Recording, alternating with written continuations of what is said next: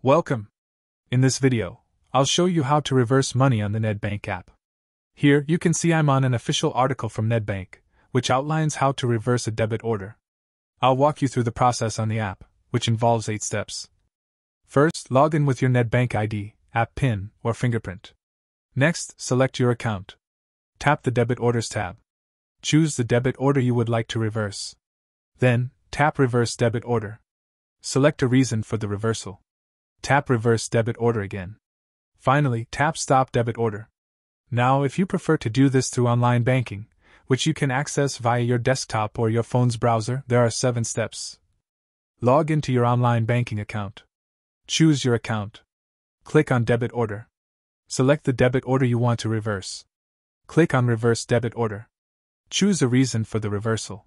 Finally, click on Stop Debit Order. These are the 7 steps for online banking, and the 8 steps for using the mobile app.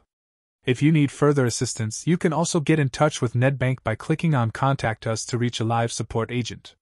They will guide you through the process of reversing money on the Nedbank app or through online banking. That's how to reverse money on the Nedbank app. If this tutorial was helpful, be sure to like the video, and thank you for watching.